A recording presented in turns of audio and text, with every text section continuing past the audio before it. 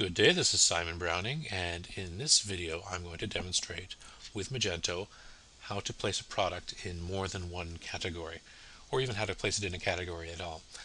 On our website we have the Notice Me Jeans website, and this website actually has three categories of products: our special jean collection, featured products, and discounted jeans.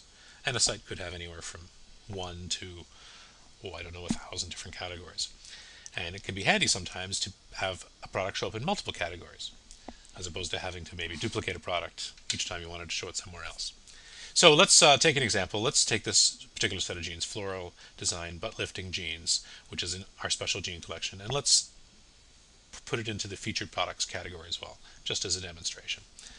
So what I need to do is I need to go to my back end and log in, and I've already actually done that. I'm just going to switch windows here.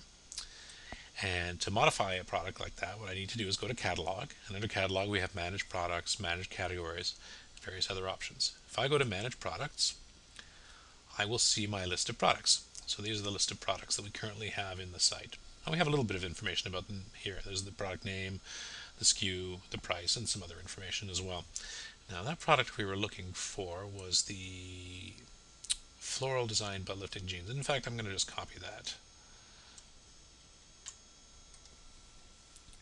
Copy. And we'll go back here, and I want to find it. I could probably look through the list, or I could actually just put the name in here, paste it, and search, and there, it's found it for me. So if I click on this, it'll allow me to edit that product. Now, this is the product page, and there's actually a lot of information associated with the products. Down the left side, we have a menu of things: general information, prices, meta information, images, categories, etc. Just on the first screen here, this is sort of the, if I click on general, this is where I see the information. And so we have the name and the description, and a short description, and further down the SKU, the weight. We can add things like manufacturer, whether the product is enabled or not. If I wanted to hide a product, for instance, I would just switch that to be disabled. And it's not been deleted, but it's not going to show up on the website anymore. So let's go back up though, because we're specifically interested in categories. So I will click on the Categories tab. And we have our category tree here, and you can see that currently it's in the category called our special jean collection. You see at the very top there's something called the default category. That's basically the root of the tree. All the other categories stem off of that category. So if I also want to add it into featured products, all I need to do is tick the featured category, or the featured products category, and save, and it will update.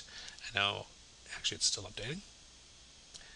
And it's taken us back here. Let's go back to the website now, and let's go into the featured products category, and you will see we now have two products in here. Actually, I didn't show you beforehand, but initially there was only the one. Now we have two, the second one being that floral design butt lifting jean product.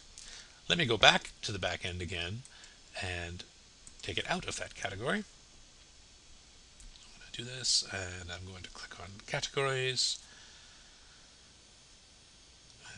I'm going to untick featured products, but still leaving it in our jean collection.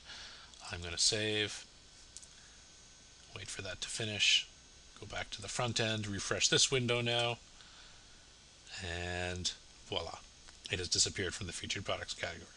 And as usual, it should still be back here in our main category, and it is.